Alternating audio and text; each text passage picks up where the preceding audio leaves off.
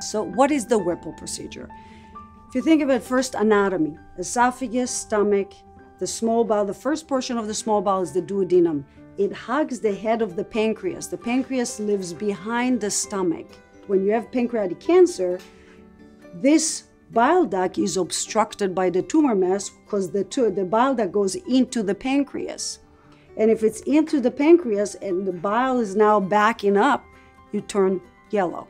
You become jaundice. And so to take this area and to do a good cancer operation, we will take the duodenum, we will cut the head of the pancreas at the neck, we'll take the gallbladder, and everything goes together to the pathologist.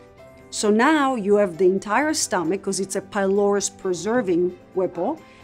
The entire stomach, you have the bile duct that is not connected, and you have the pancreas that is not connected. So in other words, you have this left, this is the pancreas that is left, you have this is widely open, and then the entire stomach is there, but it's not connected. So what do? We bring the jejunum up to the pancreas, we connect it to the pancreas, we connect it to the biliary tree, which drains the liver, and we connect it to the stomach.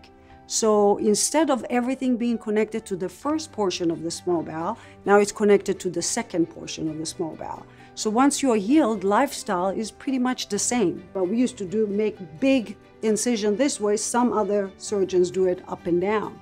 But now it's only 8mm incisions, and this is just 3 to 5 centimeters, enough to take the specimen out in one piece and send to pathology. People, if we do it all robotically, do very well.